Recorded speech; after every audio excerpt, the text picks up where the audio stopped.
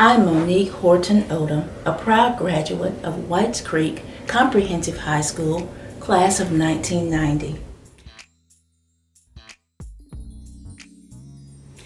Not only did my time in Metro Nashville Public Schools produce lifelong friendships, but MNPS sparked my love for learning and set the foundation for my future education endeavors at Fisk University and Tennessee State University, and for my career.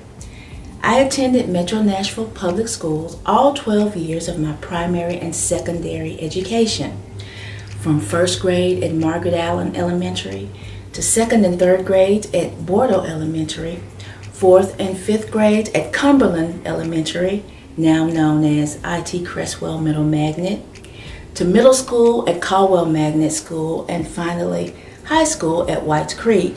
All of my teachers set the expectation for me to always do my best. That was a challenging standard at times, but I rose to the occasion and in turn developed qualities like responsibility, determination, patience, and integrity.